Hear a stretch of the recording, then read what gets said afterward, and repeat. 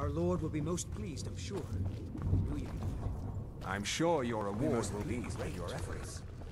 Find him at once.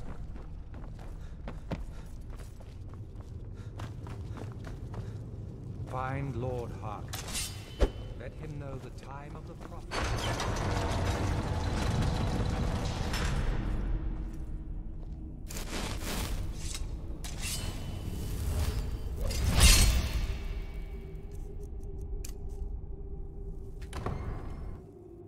So, you've returned. Is your pet keeping you entertained? You know why we're here. Of course I do. You disappoint me, Serana. You've taken everything I provided for you and thrown it all away for this pathetic half-breed vampire. Provided for me? Are you insane? You've destroyed our family. You've killed other vampires, all over some prophecy that we barely understand. No more. I'm done with you. You will not touch him. So, I see this dragon has wings. Your voice drips with the venom of your mother's influence. How alike you've become. No.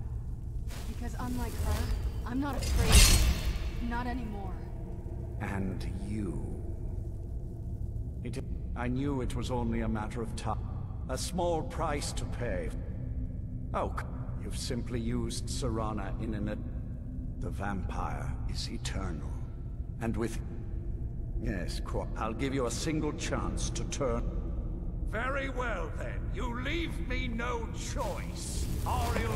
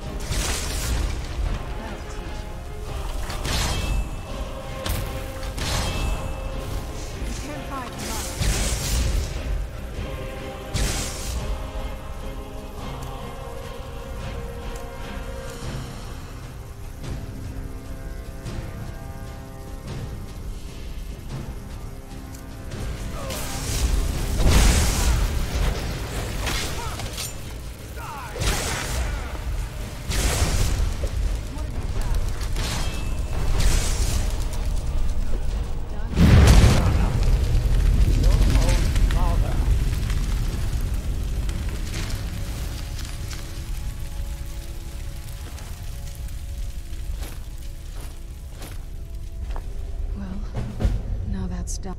I'm not sure. I think we can rebuild here. Of course, if you've got any more adventures planned. That's what I wanted to hear.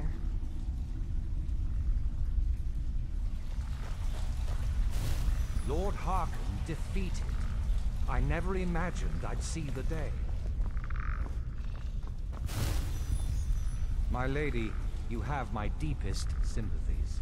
I am sure this was not easy for you. He was out of control, Garen. It had to be done. I'm not happy about this. He was still my father. But I suppose my father really died a long time ago. This was just the end of something else. Of course, my dear. All will be well now. My congratulations on defeating Harkon. Clearly, you are the superior vampire. You are the new master. We bow to your power. A power which, I note, includes Oriel's bow.